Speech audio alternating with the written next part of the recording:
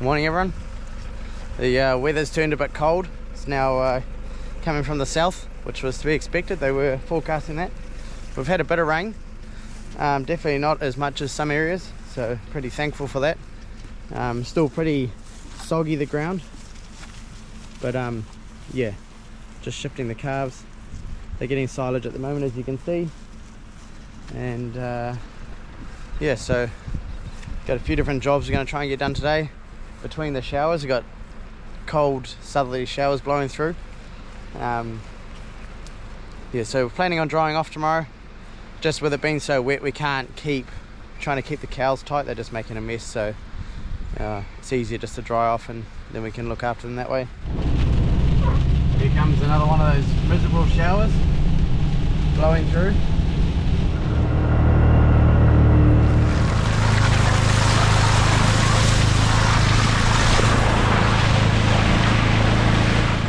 Yeah, one of those.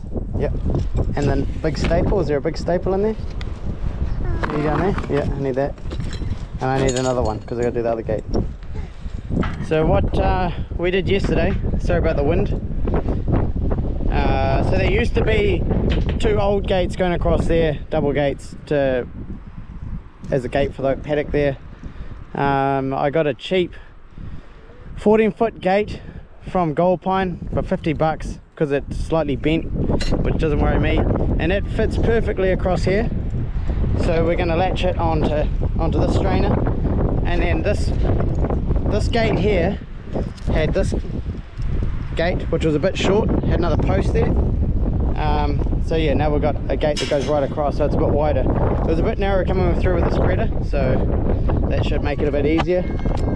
So we just got to put these on and it's done. And one other thing, I need to dig an underground cable in here because there is one there, but I think that it's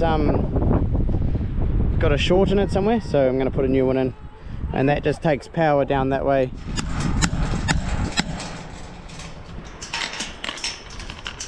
So it's nice to finally get out of the wind, find a little sheltered spot to work. The camera touched that thing. No, don't touch the fence. Okay.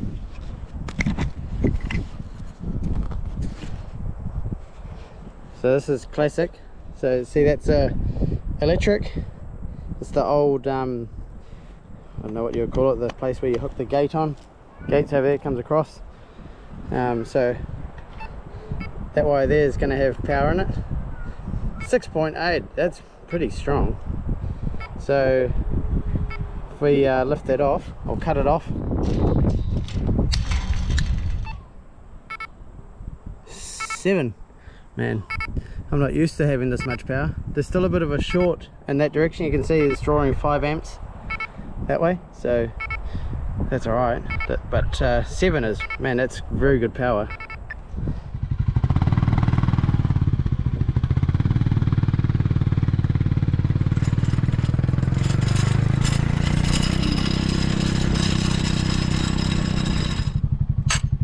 Got it? Very good.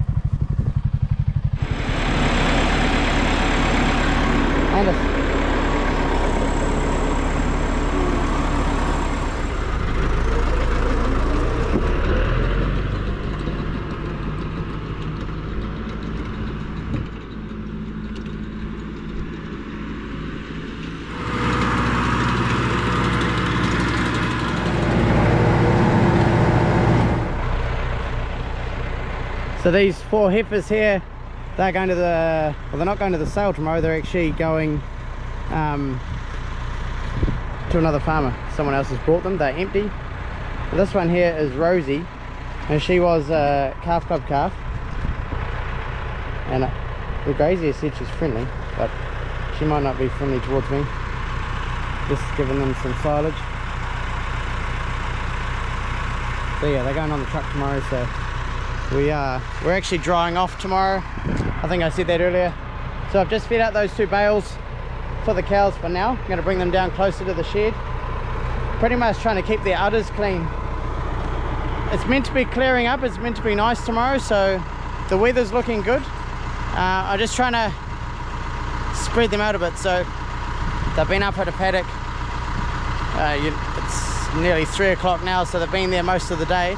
So I'm bringing them down, putting them in a paddock close to the shed here with some fresh grass in it, and 2 bales of silage, quite dry silage. So yeah, so that's pretty much it. That's drying off prep done, so I'm going to shift them down there shortly. Come on, girls. Look at that sunshine. Oh, girls, come on.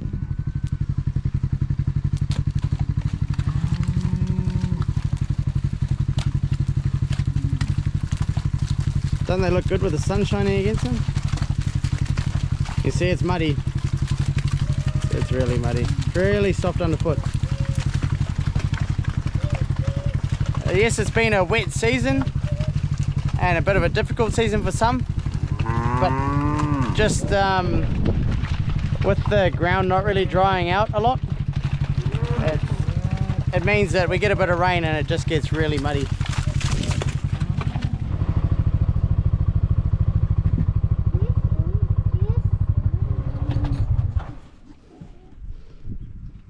That green looks lovely. Look at the view. Magical today. I haven't seen so much blue sky for ages. We're still getting an odd shower blow through. You can see on the horizon over there, you can see that grey. Just the showers just seem to build up and blow through. So that's sort of one of the reasons, the weather is one of the reasons why we're drying off now. Everyone you always sort of have that ambition to milk to the end of May, but that's very weather dependent, cow dependent, and also if you have something on you need to go to, well, that determines when you dry off. Well, it does for us. So yeah, so the main reason why we're drying off now is our sow count's going up a fair bit, and we've decided to, I talked to the vet about it, and we're going to blanket dry cow the last 159 cows, so they're all getting 4-week dry clocks and teat seal, just to try and pull that sow count back a bit. So for drying off, normally we do the SAM plan, which is selective dry cow, and so we dry cow anything with a sow count over 150. So we've done that for the past 8 years, I think, but in that time our average sow count is slowly rising.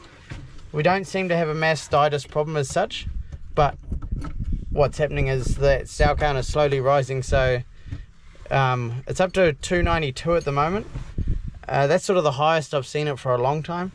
So that's what made me think, well, maybe we should look at blanketing the herd with dry cow, just to try and pull it back a bit so that we keep our sow count down. So it's not something that I want to do all the time. Yeah, so, but we're going to choose to do it this time. And we've had a talk to the vet about it, and it's still okay to blanket dry cow. And technically, we haven't blanket dry cow because the cows that we dried off earlier, some of those had teat seal, just teat seal, and other ones had dry cow. So yeah, other than that, it is a lovely afternoon, isn't it, Anders? Is it a lovely day? Isn't it nice to see the sunshine?